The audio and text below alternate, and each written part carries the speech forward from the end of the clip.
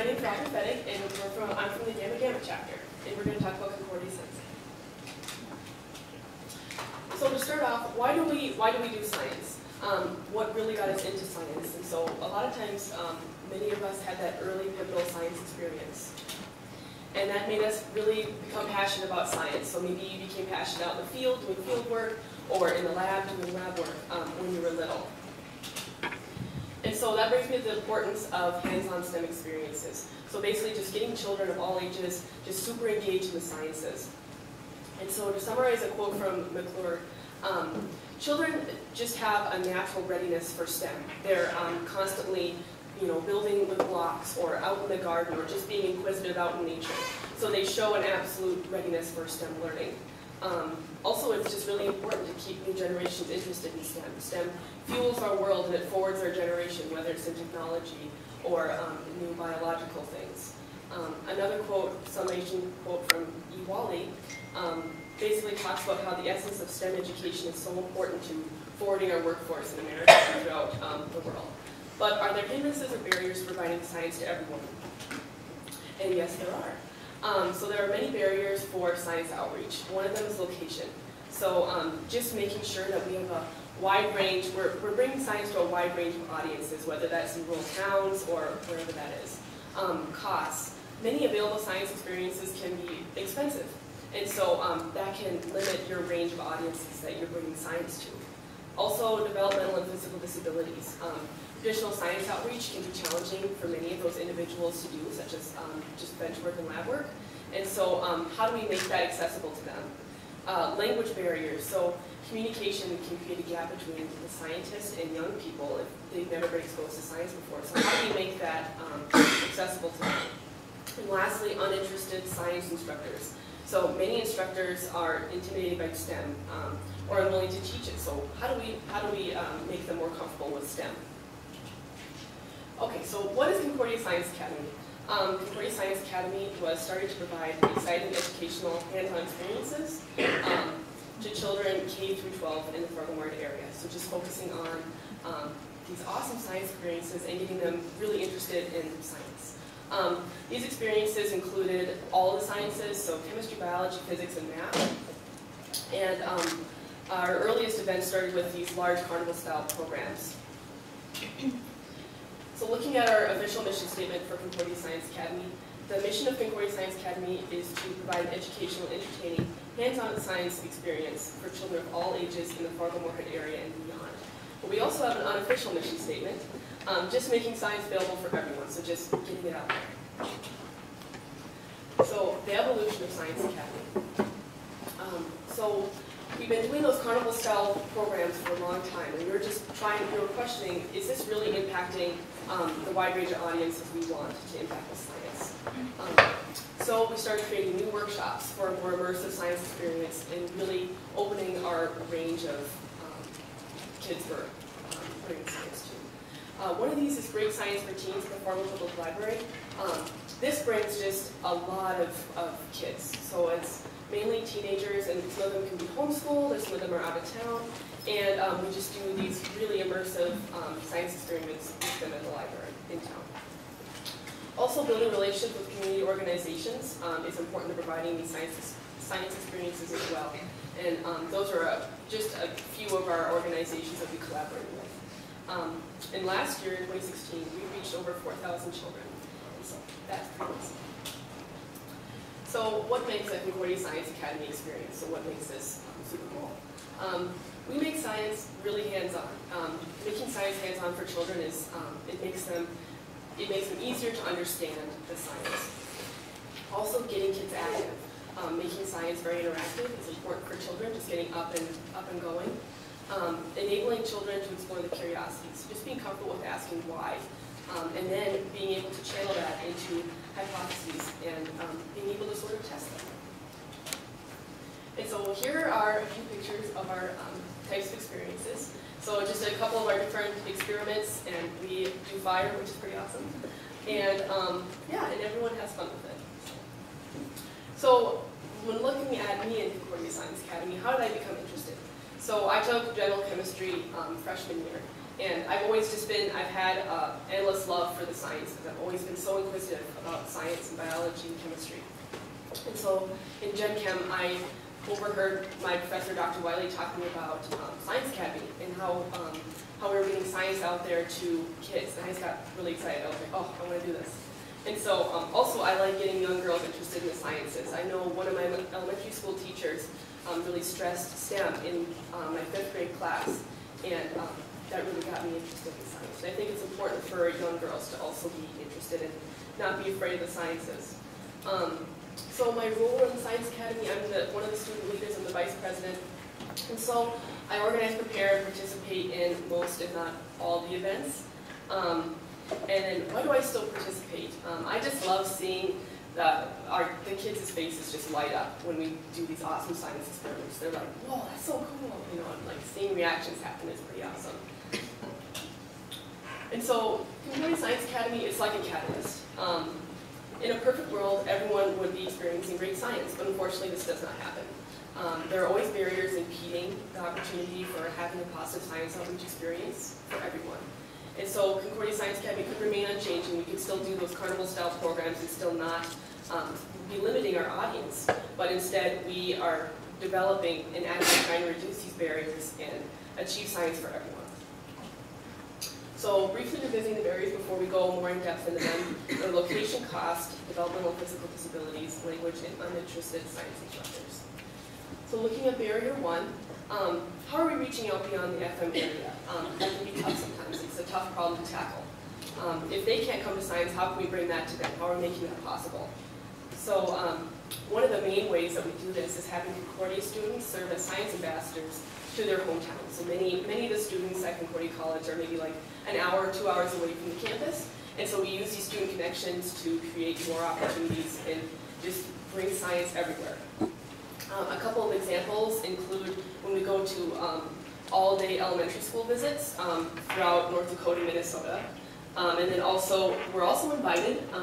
Our group can be pretty popular, and so we just get invited to do some events throughout the upper Midwest area. So barrier 2 is costs. Many science outreach programs can be expensive, and so you can limit your audience to maybe more middle-range people, and you're eliminating those low-income individuals who still have just as much opportunity to be interested in science and do awesome in the sciences, but they're limited because some of these programs can be expensive. And some of them are just run to make a profit, but Concordia Science Academy is very inexpensive to run, and we never charge for our science experiences. So we open our range of audiences just to a wider area. Also, most of our experiments can be done with household materials. And then we have an awesome anonymous donor who covers a lot of our operating costs. So one of these examples, a couple of these examples of bringing science to low-income people. One of them is we partner with the Salvation Army during the summer. So they will they'll bring like a lunch when the kids, because the kids are out of school, so they'll bring a lunch for the kids, and then we bring the science. And so they get to have a great and healthy meal, and then they also get to have fun and learn. It's great. Also, we work with Churches United. It's one of our homeless shelters in town. And so some of the kids from the residents who are at Churches United, they will get bused into Concordia, and we'll just do some lab activities with them for an hour or so, and they just have a wonderful time. And then there's a picture of our Salvation Army program. So barrier 3. How are we accommodating for people with disabilities, whether that's physical or developmental? So a lot of science can be difficult for these types of people. So we want to make it accessible to everyone and make it accessible for people with disabilities. So we redesign our experiments. We make them more hands-on and very visual. And so it just makes them easier to get involved in the science and understand it. Some of our audiences that we've reached include individuals with autism, Down syndrome, various cognitive delays, and also some physical impairments such as hearing loss or deafness. A couple of our programs that have involved disabled individuals include deaf, hard of hearing students in the FM area. So this is a program we're currently developing right now, and we hope to do this soon, to work with them and just collaborate with making the science very visual, and so they can work with us. Also, the Ann Carlson Techno Camp, there was a wide variety of people with developmental disabilities there, and it was like a summer camp. And so we brought the science there and made it very hands-on and tangible for them. So here are a couple pictures from the Techno Camp. They had a wonderful time. Yeah, and they were very excited and happy and got really engaged, and they love it. They love the hands-on activities. So our fourth barrier is language. Scientific terminology, as you guys all know, can be challenging to native English speakers, but can you imagine how hard that is for people who are non-native English speakers? So English is their second language, so they're learning English. And so we try to involve students in community organizations with backgrounds in other languages. So outreach will happen through a combination of our science and their translation, so just bringing together everyone and doing it. An example of this includes our English Language Learner program, which is also under development, and we just want to bring science to people who are, learning English. Our fifth barrier, our last one, is uninterested science instructors. So at the K-12 level, many instructors feel uncomfortable teaching STEM. This can unfortunately inhibit children from being exposed to all areas of science through K-12. And then another quote from you, Wally.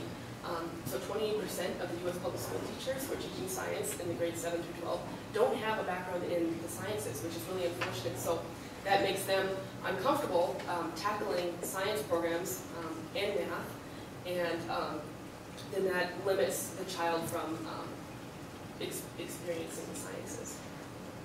So Science Academy counters this by providing examples of passionate and inspiring scientists. So just bringing together our volunteers from Concordia and just seeing that they're excited in the sciences makes the kids excited, and that exposes them to STEM not being hard. Like it's an awesome program.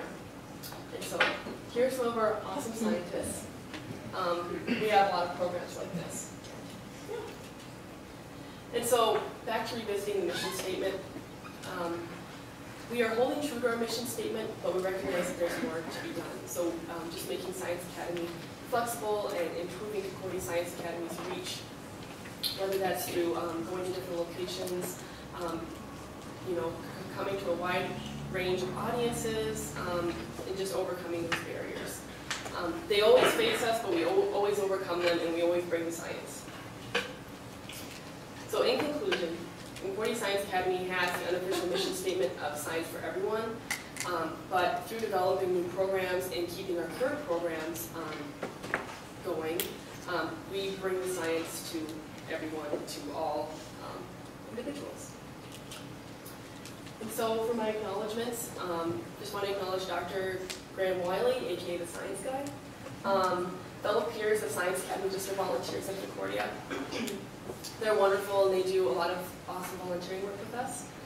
Concordia College for their support and resources, our anonymous donor, our community organizations, all of the young scientists that come and enjoy science with us, they all have a wonderful time. And then Sigma Zeta for letting me present. Thank you.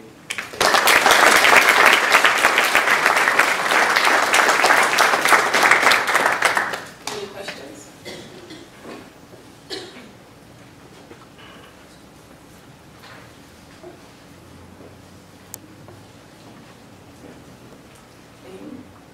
Yeah. What kind of budget does it take from this anonymous donor to keep you all running?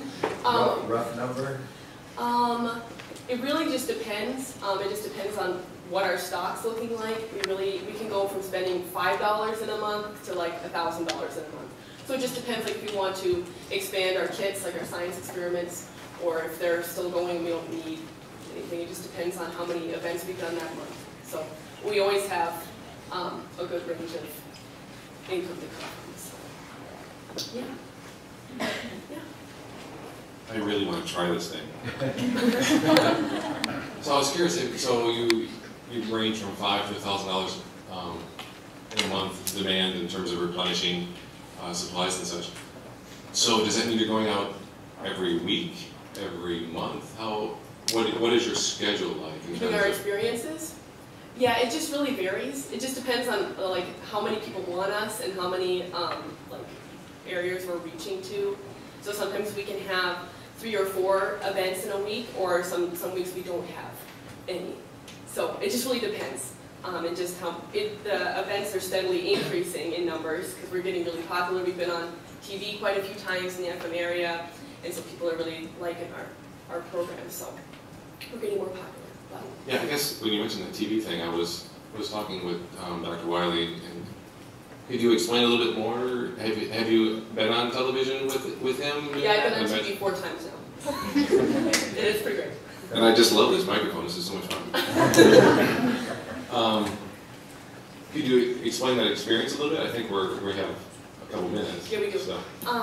Yeah, so like one of the recent ones I did, it was like an early morning program, and so we had like 5 snippets a time. So like I don't know, there were like 3 2-minute segments, and then I think 2 longer segments. I forget.